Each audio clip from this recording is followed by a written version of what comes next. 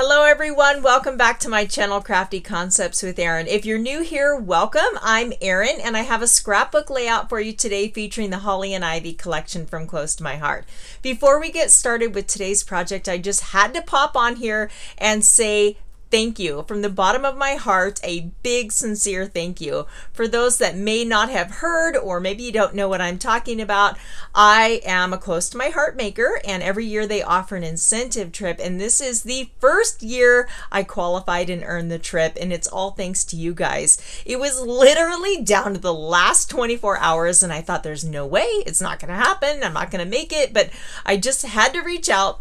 So I did. I put a post up just letting you guys know where I was at, and wow, did you guys come through in a big way. I mean, seriously guys, you rock, you are awesome, and I just can't thank each and every one of you enough. The enthusiasm and encouragement, the camaraderie and support was to me almost more exciting than earning the trip itself. So I'm so happy to be a part of this crafty community, and I just had to get on here and say thank you. So I know you're here to see the layout, so I'll stop talking, but yes, thank you guys so much, and yay, I'm going to Maui and I owe it all to you guys. So we're going to be creating a scrapbook layout with the beautiful Holly and Ivy Christmas collection. Now I have the actual workshop. If you look in the catalog, you can get this, just the paper pack. Look at this layout. I think that's so pretty. But there's just the individual pieces, paper pack, sticker sheet, coordinating cardstock, picture my life card, die cuts, and a digital art collection. For those of you that like to create projects using your Cricut or your Silhouette or whatever die cutting machine you have, this is a lot of fun. There's also coordinating stamp sets that go along with the collection, Holly and Ivy card making, and Holly and Ivy scrapbooking, but of course they are interchangeable. You could definitely use these on a card and these for a scrapbook layout. If you turn the page over one more time, you can see the scrapbooking workshop. So the workshop is pre-designed layouts that you can put together.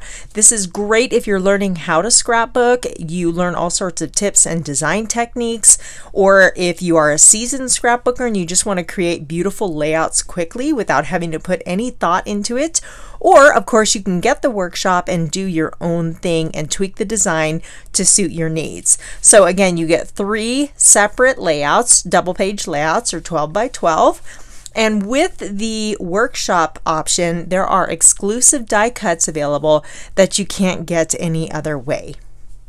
I also want to mention, if you guys love making cards and you want to make your own Christmas cards, there is a Holly and Ivy card making workshop as well, where you can just follow along or again do your own thing. So let's take a closer look at this paper pack. This is the coordinating sticker sheet. These are heavy cardstock weight stickers, and I really think this is a gorgeous collection of titles and embellishment options. We've got word stickers down here and little circular elements. Look at that title, Noel, and then another title option here, here, and here. Lots of title options going on. And I think these deer are just so pretty. Very handsome guy, isn't he? So we have pattern paper, and there are 2 of each design, but they're double-sided. So we have the little woodland deer on one side, and on the other side is this beautiful bold red and white word paper. Now we always have the zip strip or the branding strip at the top. You can cut that off and use them as accents on your layouts. Then we have this fun speckled, like a fawn, and on the other side is a classic red and white stripe, perfect for Christmas. Actually, I'll leave that like that. And then this one it's like a soft green color, and there's just little white Christmas theme, like pine cones and berries, little ornaments and pine boughs, all sorts of fun. There's like a little cinnamon bundle on there. On the other side is this Holly and Ivy paper. So pretty. Okay, let's see. And then these are the exclusive die cuts you get. So these just pop right out of there. All sorts of fun things here. Circles and tags, and then this one is that title option. So you pop that out and it says the word December attached to the page, and you can create that layout. These are awesome. It's like black with a chalkboard finish, so you get a couple of those. And then of course you get coordinating cardstock to create those layouts as well. Along with all of that, you get photo placeholders. If you want to create the layouts and you don't have your pictures yet, you can put those down and then just add your pictures later. And then you also get these die cuts. Now they don't look like much in here because it's hard to make out the shapes, but look at that gorgeous glitter. So you pop those out. There's flowers and swirly shapes. Let's pop one of these out and just take a closer look at it. So fun, huh? Just like gorgeous little shapes there. And then we have some greenery, holly leaves, and some like little poinsettias and some sprigs of greenery. And then in the kind of the craft paper also, another handsome buck. And we've again more flowers, swirlies, and little greenery sprigs. These are so fun for layering and tucking in your photos and just creating just a really gorgeous embellishment cluster. Lots of good stuff here. So I'm going to go ahead and clean this up and we will get started. I want to start by bringing in my VersaMat here, and I've pulled the pattern papers we need to create the layout I'll be working on today from the workshop. So if you look at the guide, it gives you all the cutting instructions for each layout, so you'll know exactly what size to cut each piece of pattern paper and cardstock. And they even tell you the measurements, like put this piece 1.5 inches in from the left. So it is foolproof, guys. But I am a very visual person. Sometimes I just don't even look at the cutting guide. I just kind of look at the picture, even if I want to create it exactly, and just kind of go from there. But we all have our own way of doing things. So I'm going to be doing this layout today. So again, I've pulled those pieces of cardstock and I'm going to add some touches, here and there, and alter things to work for me. Let me grab my photos real quick. Last year we needed a Christmas card photo. I always like to put a family photo on cards going to our families. So we went down to this historic Columbia State Park and just did this little family photo shoot. So I have some of the photos from that were my favorites. When you do a photo shoot, they all kind of turn out very similar, but you don't need to scrapbook all of them if you don't want to. I just narrow it down to my favorites. So I'm going to go ahead and cut these down and I'll be right back. I'm going to trim the zip strips off and trim the papers down. I have all my pieces here. This is cut down to 10 by 10, and then we have this pattern paper at 4 by 12, and then of course 2 whole sheets of this gorgeous pattern paper. So this is going to be centered on each one, kind of like so, with a 1-inch margin all the way around. But there's a lot of pattern paper under there, and I don't necessarily need it, but I'm going to save it. So I'm going to take a second to just use my paper trimmer and gut out the center of these. I did the first one off camera, but then I thought, you know what, I'm going to throw this in here. I do that every once in a while. That way, if some of you are new to scrapbooking, you can see how I do this. So I have a 10 by 10 square going over the top, so I'm cutting out a 9 by 9 inch square from the center of this pattern paper, and that will give me plenty of space to adhere the overlayer to this base layer. And now I have this really pretty pattern paper to use for another project. I'm taking the time to line that up on my VersaMat, and that's going to help me get all my other layers straight when I go along putting this together. I am following the first layout pretty closely with just a few switches here. I'm going to use this candy apple red under my main photo. I think they use Harbor, but I wanted a pop of red on this layout. Now when we get to the second half, I'm going to switch things up to make them work for me. I love to distress the edges of the cardstock, and it's just an extra step. You definitely don't have to do it, but I love the way it looks. It just adds some texture, and it's nice too. It's just another detail to take in. So I have all of the die cuts, and there are also some of the sticker elements that we're going to incorporate. I did remove the stickiness from the back of these so I can kind of move them around. This one, I'm pretty sure I'm just going to set that down, and using my measurement marks at the top of the mat, that helps me get that lined up nice and easy. One of my favorite things about working with Close to My Heart products is the color coordination. The cardstock goes with the paper packs, it matches the ink, everything coordinates beautifully. You can pull a red pattern paper from 2 different paper packs and it's going to be the same red. And we all know how hard it can be to match reds, but it just makes it so simple and takes the guesswork out of it. No more standing there trying to like dig through pattern papers, trying to get ones that coordinate together. They've done the work for you. So it just makes it super simple and they're fun to put together. And also with the workshop, Close to My Heart does an online event where you can put it together with them if you want to follow along, and it's really fun. It's a Facebook Live and you can find that in upcoming events, but I'll also leave it in the description box below. But the Holly and Ivy workshop is Tuesday, November 9th at 1 p.m. Pacific Standard Time. So make sure to order your kits in time for that if you want to join in the fun. You can see I'm just tucking these little die cuts. We're making an embellishment cluster on either side of the photo, kind of originating from the lower corner on each side and just fanning out upward. So we're layering those, and the ones down towards the bottom are going to be on top with everything else tucked behind. I hope that makes sense. And I love the bits of the craft paper they've worked into this. It's such a pretty color to go along with the rest of them. The little craft die cut stars, and then you see it in the deer and the pine cone and just little bits here and there. When I'm adhering these down, I just like to put glue on the bottom so that the top can kind of lift up. It has a little bit of movement. It looks very natural that way. And then I'm layering this sticker just how they have it in the workshop. And then this little kind of flower star shape over the top of that. And I like everything connected, overlapping, like it's all belonging together. I'm ready to do the second half of this layout. I'm going to bring in another VersaMat, scoot that over, and then we'll start laying down the layers of pattern paper. Now, I had one long strip, but I decided to save even more paper and cut that down to just these little pieces that we're showing. And I'm going to line that up with the layout on the left-hand side, and then we'll bring in that little tiny strip of harbor. Now, I don't know why I didn't cut this piece down. I guess it wasn't worth saving the center of it. I don't know. No rhyme or reason.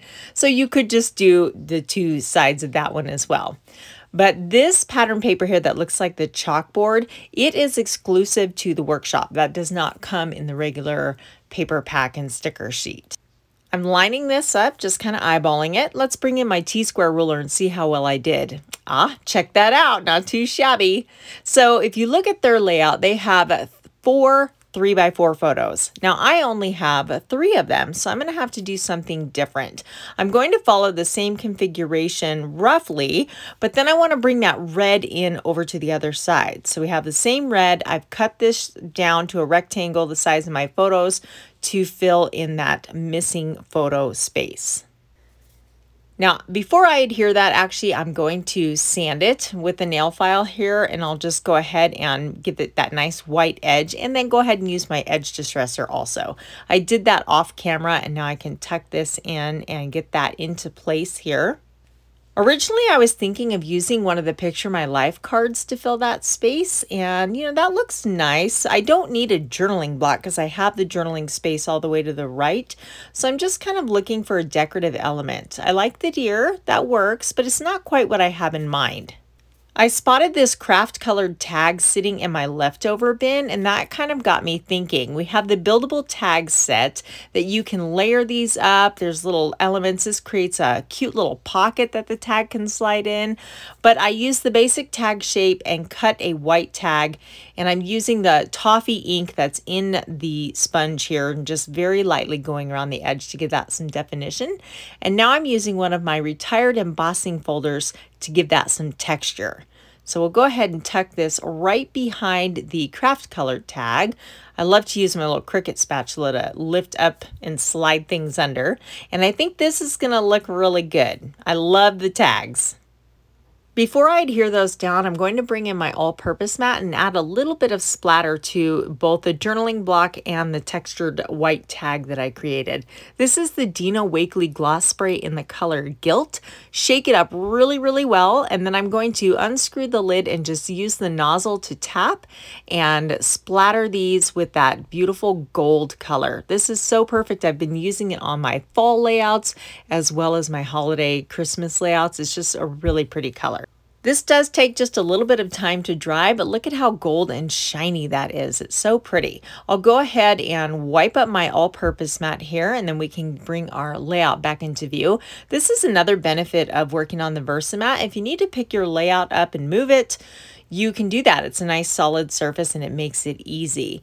I have a tiny craft room, so I am constantly doing the shuffle in here.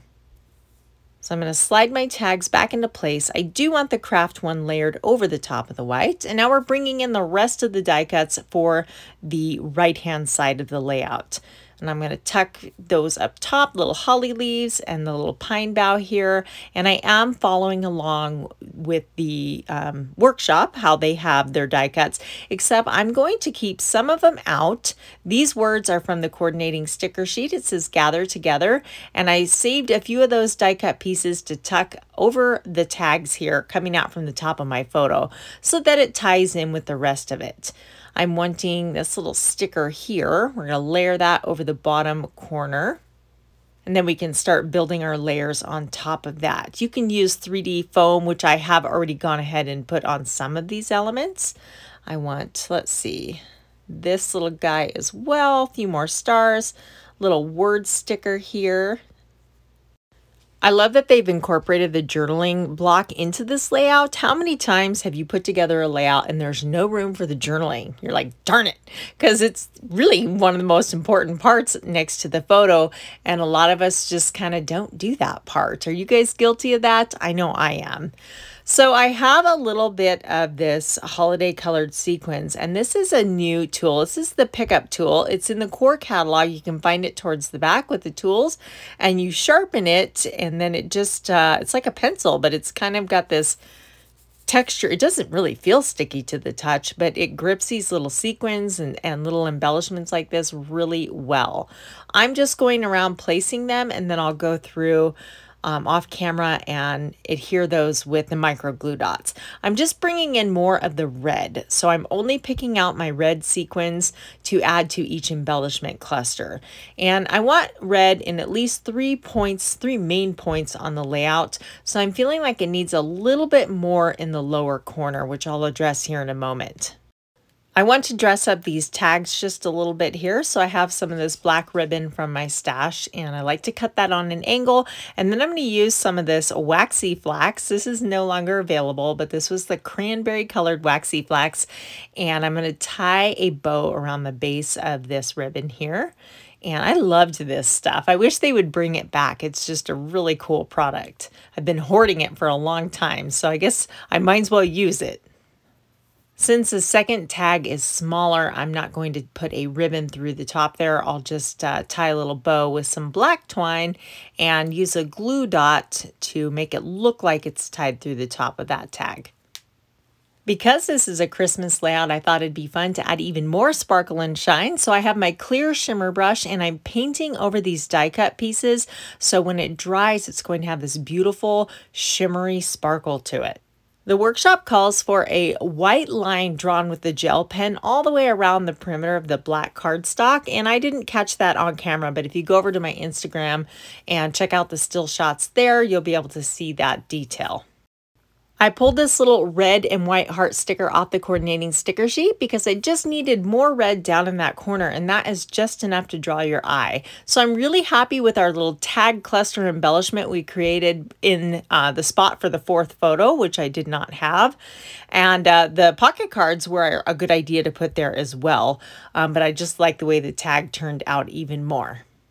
Be sure to check the description box below for all the supplies I used in today's layout, along with the event details if you want to join Close to My Heart and putting these layouts together in their Facebook event. Here's a few more videos I think you will enjoy. Thank you so much for watching. Tap that subscribe button if you're not already a subscriber, and I'll catch you next time.